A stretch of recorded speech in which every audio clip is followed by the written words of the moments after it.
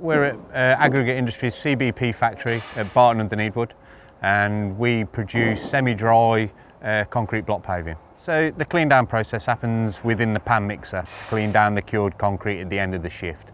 This was traditionally done with an air chisel, so somebody would be climbing inside of the pan mixer and chiseling off the cured concrete.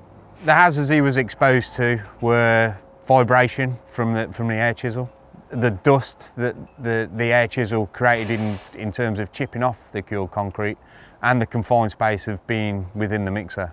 You used to get in and shuffle around the base of the mixer on your hands and knees, cleaning the sides and the paddles and the shovels as you went around.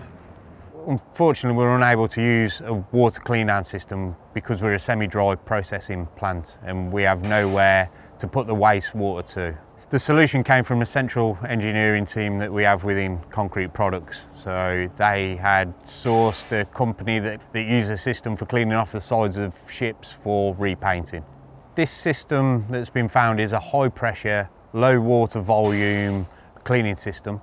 So the pressure it runs at is roughly 35,000 psi with minimal water. So it atomises the water to gain its power.